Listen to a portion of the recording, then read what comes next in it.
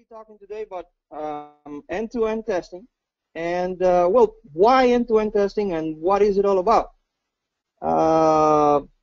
Let's talk about the following diagram that we have here. It's a line differential relay diagram. We have a line, we have a couple of relays, one on each end of the line, which have to act together to protect the line in a differential scheme. For that, they need to talk to each other, and for that, they need to see the magnitudes on both ends of the line in order to determine whether the fault is inside of the line or outside of the protection zone. Now, the only way to ensure that you are testing such a scheme is to have signals applied to both relays at the same time in order to simulate either a fault inside the protection zone of both relays or a fault outside of the protection zone of such relays, and determine whether the relays are operating properly or not. At some point, someone might think, okay, I will apply the signal to the what I call here the local relay and see if it picks up. Then I will apply a signal on the other end to the remote relay and see if it picks up, and then I'm happy.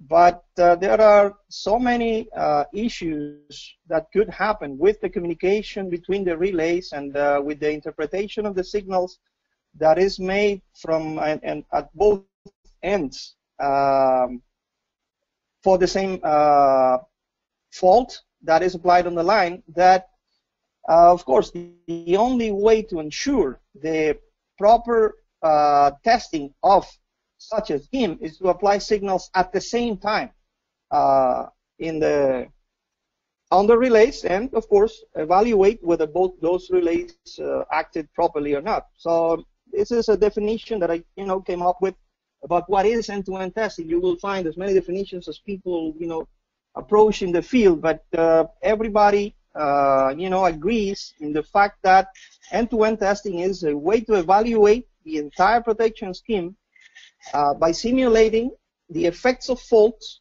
on both ends of the line, which have to be played simultaneously. And everybody also agrees that in order to do end-to-end testing properly, the ability to synchronize the application of injection of the signals on both ends of the lines is of the utmost importance. Now, why do you do end-to-end testing?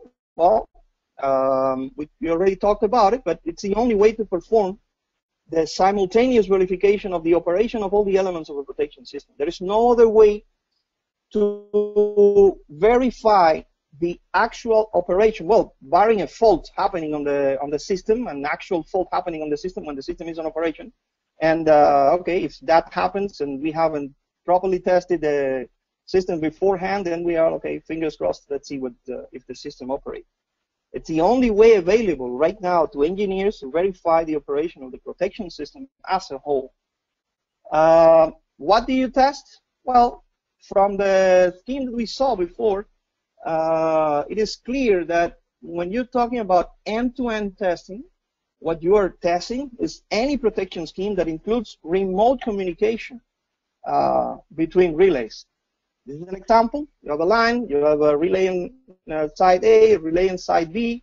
They are talking using some sort of communications protocol. Relay A is communicating to relay B whether he thinks that he should trip or not. Relay B is relaying that same communication to relay A. If both determine that they have to trip, okay, then they'll trip together. What type of protections are tested using end-to-end testing? Well, line differentials, any communication-based distance protection, transfer trip schemes like permissive over reach transfer trip, permissive on the reach transfer trip, etc.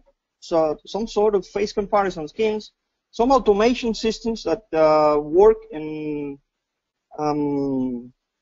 either transmission lines, even in distribution places, where you have remote communications between relays that have to, shift the load or switch from one feeder to the other. Those are also schemes that are prone to be tested using end-to-end testing.